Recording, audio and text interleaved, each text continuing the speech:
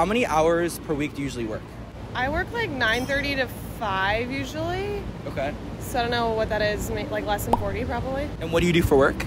I'm in sales, software sales. Software sales. For what company? Miro. Miro. Okay, I've actually heard and used Miro. Okay. Nice. What are the things you like most about working in tech sales? I really like the flexibility.